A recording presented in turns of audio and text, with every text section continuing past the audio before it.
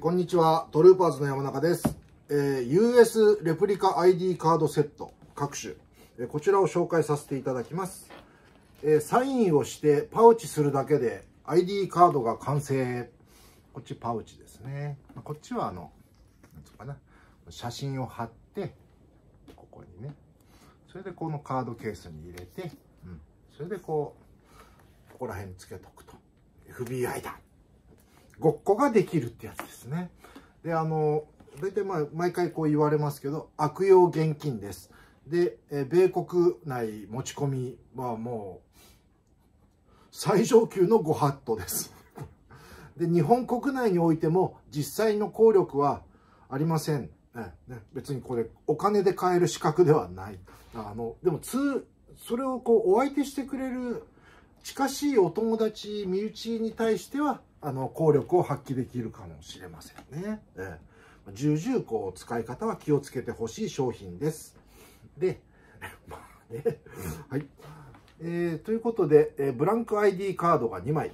こちらが、一応これ、今ラミネでそのままパウチできる状態で入ってますけど、2枚ついていて、で、あとはパウチ用ラミネートフィルム、そしてクリップ付きのこのホルダーが1つ。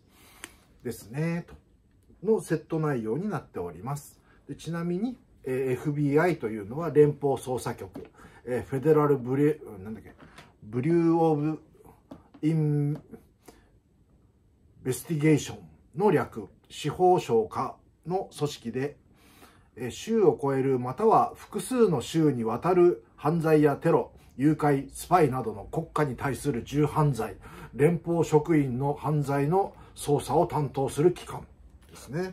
で、そちらが、各種ということで、この FBI の横型、そしてもう一つ、こちらも同様に3点セット、4点セット、縦型の FBI、そしてもう一つ CIA ですね。